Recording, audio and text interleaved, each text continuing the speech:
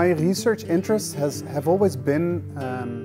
to study the heart, and what was interesting to see is that a couple years ago other researchers identified that mice have the ability to regenerate their hearts, but only when they induced an injury right after birth. This led me to ask what proteins and genes limit the ability of heart cells to induce regeneration. Grant funding that is provided by the state of Minnesota is really important for me because the research that I proposed is really cutting edge and novel, and it is so novel that it would not yet be competitive for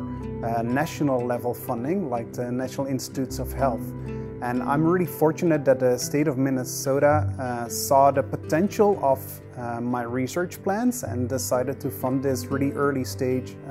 research. Using the grant funding from the state of Minnesota, we will be able to identify the most potent genes or proteins that can enhance heart regeneration, and ultimately we hope to apply this to patients to improve their ability of the heart to regenerate itself.